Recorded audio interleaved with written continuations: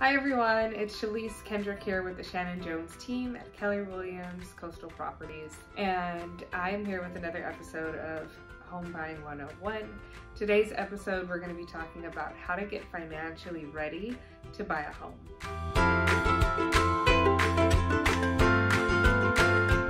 So the first step is to know and monitor your credit score, and there are a ton of different ways to do this. You can get a free report from the credit bureaus once a year.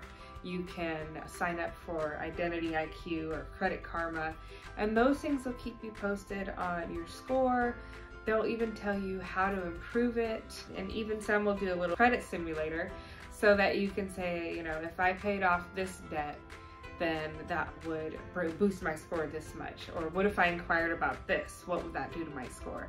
So just keep really good tabs on that. There's a ton of different ways to do it. Find the one that works best for you. The second thing you'll want to do is pay down your debts, because if you are paying, for example, a car payment that had an old interest rate based off an old credit score, you could possibly save some money, lower that rate, and instead of paying so much in car payment, you can redistribute that money to house payment. And if you're able to do that, that affords you a lot more house. So try to get rid of any payments that you possibly can, any financial obligations that you have that you might not need. Try to get rid of that. So, and the third thing you'll want to do is save for your down payment and closing cost. A lot of people still think you need 20%. That's not the case. You don't even need 10. You can have as little as 3.5% for the down payment, but don't forget about those closing costs. That might be an additional 3%. So save for that.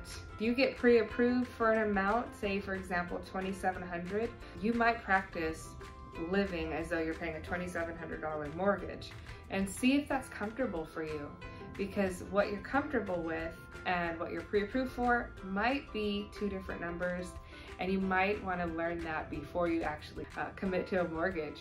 So save your money. If you have any questions, we're always here to help and be a resource for you. If you would like to be pointed into different resources that will allow you to figure out what a good monthly would look like based on this purchase price, there's a ton of them out there. We have a couple that we can refer you that work really well. Thanks again for watching. I'm Shalyse with the Shannon Jones Team. If you have any questions about the process or getting financially ready to buy your first home, please let me know. We're happy to be a resource.